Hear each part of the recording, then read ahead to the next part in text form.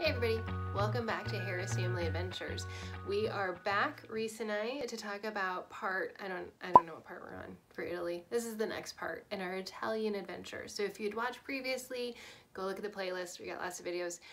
We had started our adventure by flying through Toronto to Venice, and we were able to spend most of one day and a whole second day in Venice, and now we're getting ready to leave, which was unfortunate because we love Venice.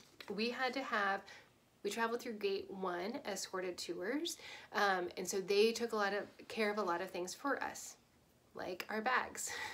So anytime we were leaving a hotel, we would always have to have our bags out pretty early in the morning so that they could collect them and get them put on the bus. And this was extra early. This is a big travel day for us, and obviously getting bags when you're in Venice to a bus where you're on an island that doesn't allow cars to a bus, that's a whole other thing. So we had to have our bags out at 6:40 in the morning. If you watched our full day in Venice video, you know we went to bed pretty early, and this was part of the reason why. So then they actually opened breakfast early for us at the hotel. Normally it didn't start till 7, but we were gonna be leaving by 7:45. So they opened breakfast at 6:45, which is really nice. That's one of the great things about going with an escorted tour group. There's pros and cons, that's definitely a pro. So we left at 7:45. I have a picture of us here getting ready to leave. We had gotten done with breakfast early, so actually before the tour group left, Reese and I were like, well, let's walk around, like soak in a little bit more Venice. And it wasn't the magic that it is. Nothing is open. There's nothing open. It's just everybody's unloading all of the boats. Like the shops and the stores, they're getting all of their supplies for the day. So I think we were just kind of in the way because everybody was like busy doing stuff. Yeah. And we just had our big backpacks. Yeah, no reason to go outside in Venice before 8 a.m. probably. So here is how we got from our hotel to our bus, since again we were on Venice. From our hotel, we walked past the train station. Our hotel was actually fairly close to the main train station, so if you know where that is, that's helpful. We walked across this big bridge, which apparently cost $18 million to build, and it is kind of tricky, like the steps change in size as you get closer to the top, and our tour guide Francesca said especially when it's like foggy or any kind of precipitation, it gets slippery unless people have fallen. So anyway, we walked across this dangerous bridge. Oh, we saw a movie being filmed as we walked. Remember that? Yeah. That was exciting. We still don't know what movie it is, but so we took our little walk across this bridge. We had a couple of older people, women, with us in our tour, and they kind of struggled, but our tour guide was great, and we just kind of waited for them at the bottom. And then we took a tram, and Francesca had all of our tickets for us. It reminds me of like a people mover at like an airport type of thing. So we took that for about 5 minutes, and then that took us to a parking lot, and then we walked to get to our bus. So that whole process took a little bit of time. But on the bus then we had about 3 hours to our next destination, which was PISA, which was Tuscany, sorry. We weren't gonna spend the night there, but that's where we were driving. So I would say the first 2 hours of that, Francesca was giving us information on the microphone in the bus. So she was giving us information about the culture, you know, as we drove away from Venice, like these are some other houses that are technically Venice. This is where the students live. It's a lot less expensive. All kinds of information, just a wealth. I was like, how did she just like memorize this? So that's another good thing. You know, if we were on our own and just took a train, we would have just sat there in silence. And so it was really nice to hear from an Italian all about the Italian history. Our bus was also very nice. We ended up with the same seats the first couple times that we rode it, and then she made a seating chart so that people sat in different places on the bus. But yeah, it was like, you know, what you would imagine a big bus. It had individual comfortable seats with individual lights and air vents. We had like tray tables kind of thing. There was a place to plug in my phone. They did have some Wi-Fi. It only allowed a certain amount each day, but that was fine since we were relying on Wi-Fi for communication with our family back home. So really nice bus. We got to meet our bus driver, Luigi. So after about an hour and a half into our ride, we stopped at a gas station. I should say the bus had a bathroom, but they said it's for emergencies only. so that if there was an emergency, we did have a bathroom, but like, please, let's try not to use it. And so we never went more than like 2 hours on a bus without having a break, a chance to use the restroom. So we stopped at a gas station, and at first we were like, oh, let's get some snacks and then we'll go to the bathroom. And then the line for the bathroom got really long. I think what had happened was there was another Gate 1 bus that had pulled in right before us. So they had a bus of people, and then we pulled in, and then a bus full of Italian teenagers pulled in. So I got in the women's line, Reese was standing with me, and then I was like, well, you go to the bathroom, we'll meet right here by the water. But the women's lane, you guys know, you ladies know, it takes forever. And it just took a really long time. So Reese got a little bit worried because it was really chaotic. There was so much going on, and it shouldn't take me this long to go to the bathroom. It was just kind of, I just have nuts written. Like, it was just nuts. We paid €3.50 for a soda there and €2.50 for a Snickers, because sometimes when you're tired and you've kind of been worried about your mom, some chocolate and peanuts just takes the edge off, right? Yeah. Yeah. Okay, so $6 to kind of get us, we're back together. Here we go. So then it was about another hour and a half to a Tuscan farm. Now, sometimes they call it a farm and sometimes a vineyard. I think she called it a farm. I think it was called a vineyard. I don't know. Here's a picture of it. This is the name of the place. It was beautiful. And they had two big... cute dogs. They had two big dogs there. I limited Reese with my phone to only taking a couple pictures of the dogs because I didn't want 74 million. So we walked up to where they're growing grapes, and the lady, I'm assuming the owner, talked to us all about grapes and the growing process and all of those types of things. And then we went back down into what used to be the wine cellar. They have a different place that they keep the wine now. And we had a lunch. So, if you don't know this, we learned this on the bus from Francesca. Once upon a time, people in the Tuscan region were like, no, Rome, we're not going to pay you all of this tax on salt.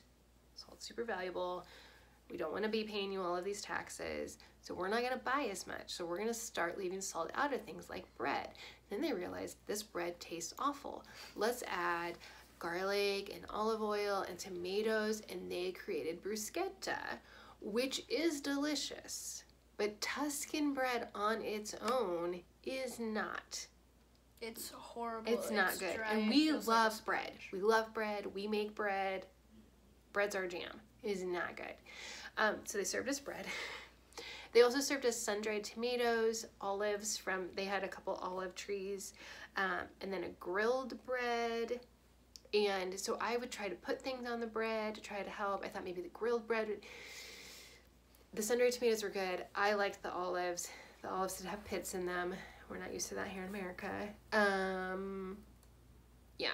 But then they served us a pasta, and that was really good. Yeah. That was really, really good. Because it was just pasta with meat sauce. Yeah. And then they served us almond biscotti for dessert, which biscotti, we don't like the texture of it, but the taste was really good. I'm like a fall apart in your hand kind of cookie. Like, you pick it up and it falls down, and obviously biscotti is not that. The texture is good. They also had a ton of wine. So I am not Which is really useful to me. I am not a big wine drinker. And she had told us when we were up in the vineyard, like, here's the wines that you're going to be getting. So there were 3 red, 3 white, plus a limoncello, plus a grappa. So and she told us the order to drink them in. It was kind of family style. So I started with a white. I can put a picture of me trying that. I just don't really... And then Reese got black wine. So we can put a picture of that here also. So that is regular Coke, not even Coke Zero. That's full-bodied Coke there. Yeah, and then I didn't try any of the other wines or drinks. I didn't really like it. So overall, it was a really good lunch. You can also buy the things that they make there. I can put the price here. I took a picture of the menu. Not the menu. I don't know. The order list, I guess. So you can buy things there. It was a really fun experience. It was a really nice experience. We had a little bit of time to kind of explore. Reese used the restroom. I was sitting right outside of the restroom. He got a little panic because he felt like he was stuck. The lock wasn't unlocking in the restroom drawer. Luckily, a gentleman that was part of our tour went in there and just kind of talked him through, like, you have to keep turning it. And all of the guys on our tours did say, like, yeah, that lock was really tricky. So there was a little bit of scary moment with that, but we made it through just fine. We got back on the bus and we had about an hour to make it to PISA. So this is when we went to PISA. And it was funny because Francesca, our tour guide, had said, when you come around the corner of like the fortified walls, because you kind of, from where our bus dropped us off, we took like a long walk. But it was like a train. Remember the train? Like the car looked like a train. Choo-choo train. Yeah, and then there were trailers. I don't know. It seemed like a fair, like a ride at the county fair kind of thing. It was kind of like a hayride without the hay. Because partially, to get a huge bus into any Italian city center, like, it's just not gonna happen. So we had a variety of ways so that we would get from the bus to where we needed to go. So we took this little train, and then we had a long walk. We came around the walls, and she said, when you come around the walls and you first see it, it's gonna be a Mamma Mia moment. And it was a Mamma Mia moment. Now, I'm gonna throw up a bunch of pictures, but we're gonna tell you right now, these pictures do not do it justice in any way, shape, or form. It is so much taller. Everything is just 10 times more enormous than it looks. It is, like, the baptistry is enormous, and then there's the church, of course, and then yeah, the tower is just so much taller than we thought it'd be, and leaning so much more. So we have a lot of pictures, but they just don't do it justice. They don't do it justice at all. We had about an hour. We got gelato, and then we kind of walked around and we took the obligatory, you know, pushing and pulling on the tower pictures. Now, again, I thought, and by now I thought, well, maybe not. I had thought going into this trip we were going to get to go inside these places, and then I realized, like, oh no, view means from the outside. We're not going to get inside the baptistry. We're not going to get inside any places, and you can get tickets for them, but at that point, between like the walking to get there and getting the gelato and getting there, we had about an hour, and I was like, I think you had to pay for those tickets. Like, I don't really even pay for something. And another couple we met from Iowa, they had said, like, they really thought about getting tickets. I think they even went to the ticket office. But an hour to get your tickets, to get inside, to really fully, you know, immerse yourself and get the full experience, like, not gonna happen. So we just walked around. Now, something you may have noticed in the pictures is everybody's sitting in the shade. You could very easily see where there was sun and shade, because it was hot out there. And they had told us that there are bathrooms, that they were €1. And so as we were getting ready to head back to our meeting spot to get the little choo-choo train back to the bus, that's what they call it. We're not trying, they call it a choo-choo train. So we're just following what they say. Just following what they're doing. We're just being local. We're like, well, you know, let's use the restroom. But for Reese, they said, like, oh, no charge. He's a kid. So, he's not even like a super little kid, but it was no charge, and they were really nice bathrooms. Okay. Air conditioned, really clean. There's an attendant there, so really nice. And then walking back to our bus, there's tons of vendors. Now, this was interesting, and this was true in all the places we visited. There are vendors that have wooden kind of structures with shelves and that type of thing, and those vendors are approved. And how Francesca said it, and I thought this made sense, if they can give you a receipt, it's a legit vendor. But then every place we went, there were also vendors of people just like they have a bunch of umbrellas on their arm or something like that that they're selling. And I think this place had the most, or maybe just the highest concentration of those vendors. And they always warned us, our Rome guide warns us later, that is a €2,000 fine as a purchaser if I buy from one of them. They also kept telling us there's police everywhere in Pisa. There's police everywhere. There's police everywhere. We didn't see one police officer, but there were a lot of vendors. We did buy a cute little Christmas ornament. It was €2. I mean, steal of a deal. Santa Claus climbing the Leaning Tower. No, it's downstairs, so we're not going to get that out now. But yeah, it was a really nice experience, and we got back on the bus. This is all the same day, guys. All the same day. Remember, we had to have our bags out, so we had to be like ready by 6:40. And then we had about an hour to get to Florence. In Florence, our hotel was in a spot that the bus could access. We were able to be dropped off really close. It wasn't a trusty part of Florence. I don't know Florence well. I know that surprises you. I don't think it was I don't think it was a bad area of town. I just don't think it was the best area of town. And as we were getting close, Francesca's telling us things about Florence and that type of thing. And I think she gave us a map of restaurants around there that maybe you could eat at. She was pointing like, oh, if you go down to the second watchtower and then you go right. And she said, the train station don't go after 8. Now, 8's not that late. We got there at like 5:30, maybe 6-ish. And the train station was literally right across the street. So it's not like, oh, you know, stay within this 4-block radius. It was like, don't cross the street after 8. Anyway, we're going to stop here and put in a room tour. So this is the Star Hotel's Michelangelo in Florence. All right, this is our Florence room. It's a Star Hotel's Michelangelo. So you come in and we have our bathroom. This is one of the rooms that you have to put your key in, but it beeps at you to let you know. So yeah, nice sink, maybe a little bit more storage space, so that will be nice. A huge bathtub, so that's awesome. We have some storage here, and then mirror, desk. We've got our 2 beds. Reese is excited. There's candy. We have a little mini fridge. I'm not sure what's in that. Maybe just more storage. And then we have a nice corner and some nice view, and then this. But it has been a long day. We are glad to get to Florence. Okay, so that was our room in Florence. If you've seen the other one, our room in Venice, I think this one was bigger. And I like, there was like the corner windows. That was nice. The windows don't have screens, so if you just open them, you can just Open them. Go right at them. And so we got our bags. They brought our bags up to us. We're like, let's go out and get dinner. Well, 6:30. And in Venice, I know in Italy they eat later. In Venice, though, we were able to find places that were open. Because they were mostly open for like lunch and... Yeah, I don't think they really closed. No. Where we were staying in Florence, places closed. And so we walked around, there was nothing. I think there was one place open. But that was it. And I was like, oh, okay. So we went back to the hotel, and I don't know, I think we did some laundry. Then we ventured back out again. I will say in Florence, we saw a Japanese place, we saw a Mexican food place, so there were some different options in that way. We went to a pizza place. We really wanted to sit outside. We really enjoyed doing that, and we did it for just about every meal that we were on our own. And there was a pizza place, but they said they didn't have the staff to let us eat outside. So we ate inside, and it was fine, and there were other people from our tour that were eating there also.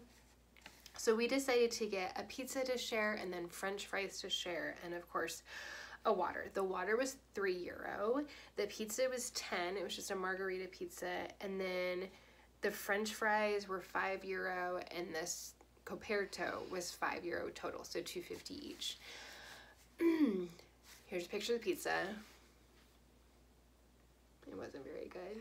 I mean, we'd eaten at the Tuscan farm, but that was it. So we were pretty hungry. So we ate probably 3/4 of it, but no. The fries were like steak fries. I don't know, like Small Town Bar, Nebraska. Yeah, they have like steak fries. They're really fat fries with a ton. Think about like Freddy's fries. It's like the very opposite of the continuum. And they were okay. They were okay. We were really hungry. They were okay. The service was fantastic. Our 2 waiters, I don't know what their names were. They were wonderful. They were awesome. That was one of the places that I actually left a tip. And I know you don't have to, but they were really, really nice. But the food was not great. And again, we didn't have a lot of options though either.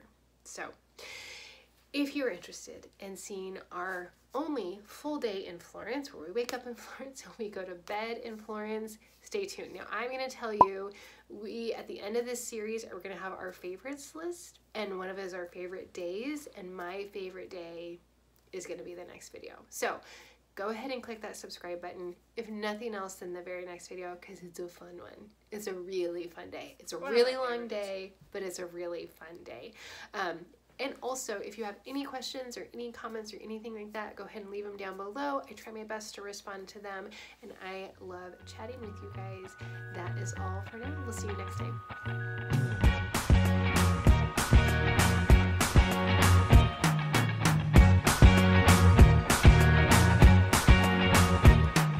I can't forget the day we met. Your eyes so blue, me piercing through.